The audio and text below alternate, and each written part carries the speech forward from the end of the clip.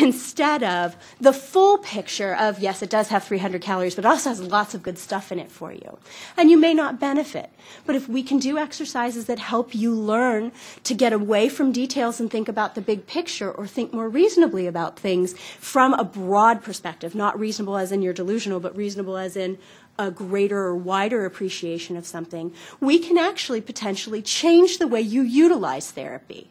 And that's really the goals that we have set out for ourselves. So our current treatment study is looking in adults, actually older adolescents and adults, so 16 plus, looking at cognitive behavioral therapy, which is a type of treatment where you look at thoughts, feelings, and behaviors with and without cognitive remediation first.